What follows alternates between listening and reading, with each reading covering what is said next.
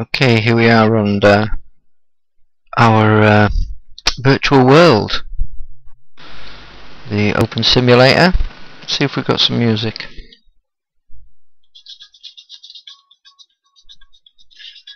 Well, kind of.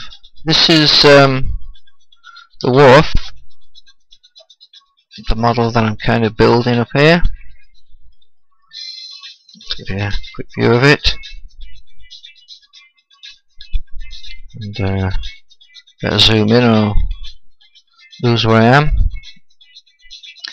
Yeah, that's my avatar. His name's Zoombaloo. And the doors are a bit weird, but this is the easiest way to get them to work in the Opensim. Well, they close up nicely as well. A little bit of work to do there. Let's just select these sides and drop them into the floor. They don't look quite right there, do they? Okay, I've got the door there. So we'll get the side. Move around a bit so we can see it.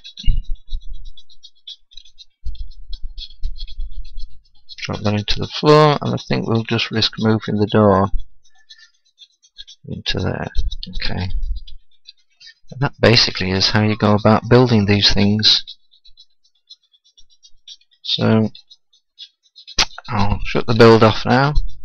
We're having a go at making some bits and pieces for the bar. As you can see, there's a long way to go. But journey of 1,000 miles starts with one step, they say. So just trying to model it. It doesn't have to be exact, I suppose, because it's a virtual world and probably nobody's going to visit it, but for my own peace of mind, I guess, because I'm a little bit crazy, I like to try and get it right. These staircases, they're going to need some working on. Well, that's the easiest way to get up here at the moment. I will put some teleports in. So upstairs is just a huge room. Might turn it into a bit of a nightclub or something. It's got some great views. Well, that is the first little walk round of the Wharf in cyberspace.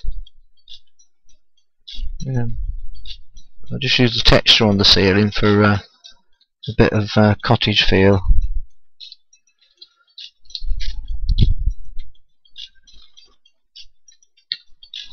So let's scoot.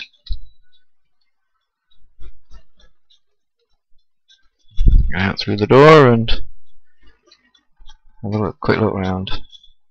So to get to this virtual world, you can go through Osgrid, or if you look at gridhop.com, you'll find there's